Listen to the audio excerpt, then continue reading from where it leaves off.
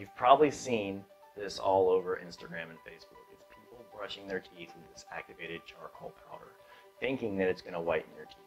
And it might, temporarily.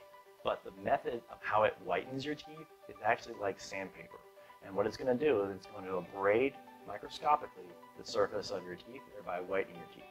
But here's the problem. Over time, it can actually make your teeth look more yellow because it's degrading that enamel surface, right? You only have a limited amount of enamel, and if you wear through that, you're going to expose the underlying tooth structure, which is called the dentin. That has a more yellow appearance. So your teeth can actually look more yellow over time because of the wear to the enamel.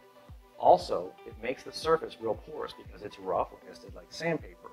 If it makes it porous, then it's more, it attracts stain a lot more because there's more surface area on the surface of the tooth. So, really want to recommend against this. I know it's the rage, and I know it looks cool, and charcoal is kind of good as you ingest it for your body, but it's not good in